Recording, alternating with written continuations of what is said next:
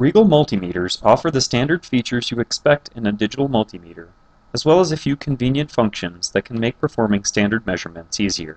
Let's have a closer look at one of these functions, the secondary function key. It is located on the front panel of the DM3068 DMM. The secondary function key has three applications. First, it can handle the dual display mode. Second, it can quickly store the current instrument settings and lock the panel before the setting is recalled.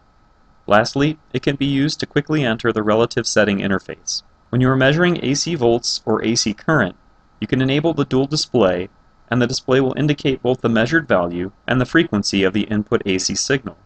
For example, to measure AC line, first select the AC voltage measurement, then press the secondary function key. Finally, press the frequency measurement key. As you can see, the voltage and frequency value of the AC line are shown on the display.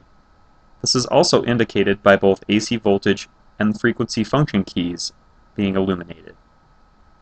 For the second application, the secondary function key can quickly store the current instrument settings. The multimeter allows users to save 10 groups of system configurations. You can store a system configuration using the Save menu, but it's more convenient to use the secondary function key in coordination with the preset key. To save the current system configuration into the internal location 1, select the preset key, the secondary function key, and set 1. After that, you can see the file named set1 in internal memory under the Save menu. When recalling the setting through the preset key, the panel is locked. To unlock it, press the secondary function key again.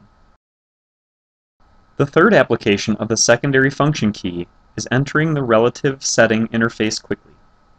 Relative operation is indicated by rel on the front panel. It is a math function that displays the difference between a measured and preset value. In the measurement interface, press the secondary function key, then the relative menu. You can open the preset interface directly. That concludes the introduction to the secondary function key of the RIGOL digital multimeter.